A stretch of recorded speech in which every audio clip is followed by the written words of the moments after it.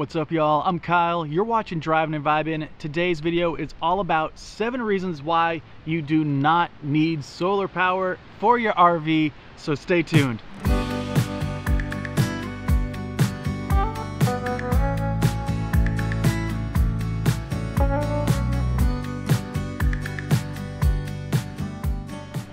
Welcome back to the channel. Thank you so much for joining me here today. I'm excited to talk about this, but you may be asking, Kyle, why are you making this video? You have solar and lithium batteries, and that definitely is true.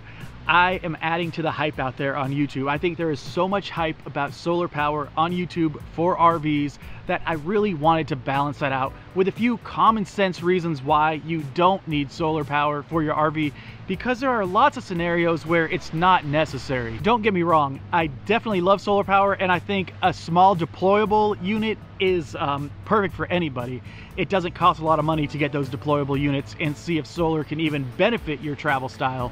But what we're talking about today is just investing in multiple solar panels, getting on your roof, installing those solar panels, getting a solar charge converter, getting the batteries down there, and just the whole kit and caboodle.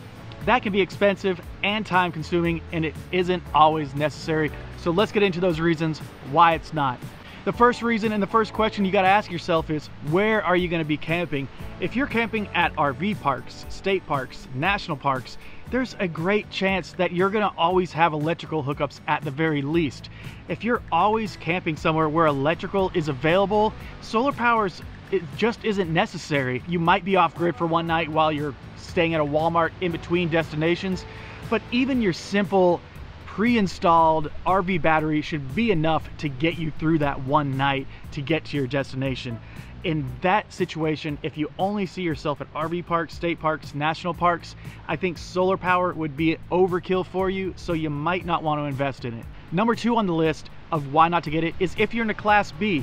Class Bs are unique in and of themselves because they really don't need solar power as much as other types of RVs. What Class Bs do need are great batteries to keep everything charged up, but whenever someone travels in a Class B, they're usually pretty mobile, starting that Class B up almost daily because it's their daily driver in addition to their living space. So every time you crank up that Class B, you're charging the batteries, and you're charging the batteries usually at a much faster rate than solar will charge them.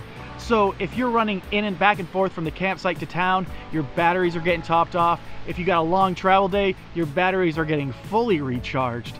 And this is where solar panels, or at least a lot of solar panels on a Class B, really aren't that practical unless you're just staying off grid and not starting the engine for a long period of time.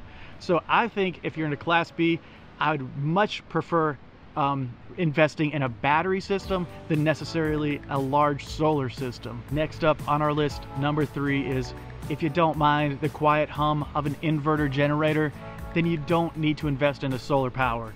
A little anecdote that we experienced in our very first RV, which was a 16-foot fiber stream, only room for 2 solar panels on there anyways. We went into Camping World all excited about solar, only to be shot down by the salesman to say, once we get done playing with solar power, he'll see us when we want to buy a generator. It hurt my feelings. I thought, well, this is a bummer. I want to run everything off solar power. But the fact of the matter is, in that rig and in lots of rigs, there's just not enough space on the roof to be able to charge everything with solar power. And that's just the way it is. And we did finally get an inverter generator for that 16-foot fiber stream, and it was probably the best investment we made for that RV. So if you don't mind that quiet hum, you can always top off your batteries with that generator. You can run the AC with those generators. You can get the morning coffee with those generators. So just be respectful with them, but there's no shame in running a quiet inverter generator. Number 4 reason why you don't need solar power is if you're going to always be needing the AC unit. If you're going to be traveling where it's warm and you need some cool air in that RV, I can guarantee you that your solar system won't be able to keep up with the AC demands. You will hear people online that say, I ran my AC with solar power. I have enough solar power to run the AC for days. 99.9% of the time, that just isn't going to be your scenario. And if it is the case, I promise you that it will cost 10 times the amount of a single generator. Solar power takes a long time to pay off. If you gotta run the AC all the time, you're gonna make a big investment into that solar system, and it probably won't be worth it. The number 5 reason why you don't need to invest in a solar power system is if you're too cheap to buy lithium batteries. Lithium batteries are all the rage right now, but in our opinion, it's for good reason.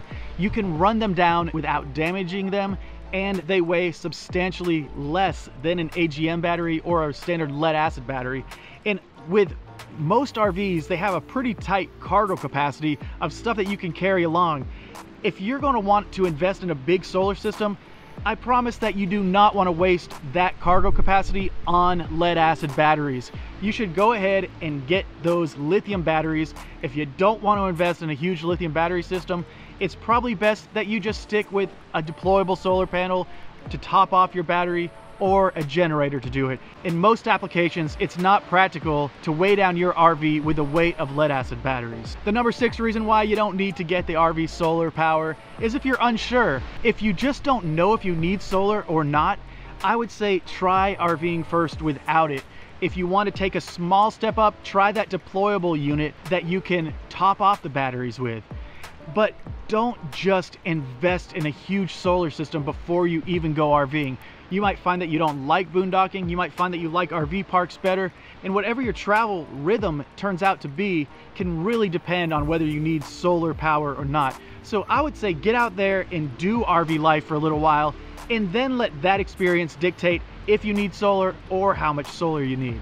And the final reason why solar power is not necessary for an RV is if you just simply enjoy rustic camping.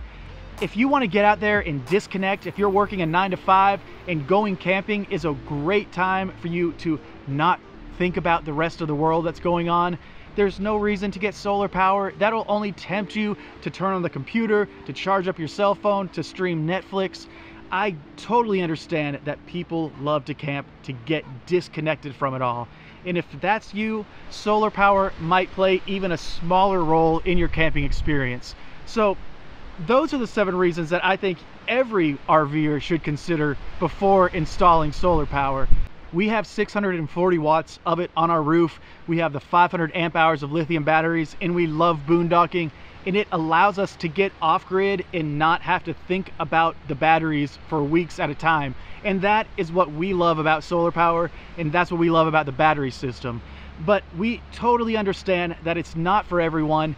Definitely do your research, look at these 7 reasons at why you might not need it, and then slowly work your way into solar power.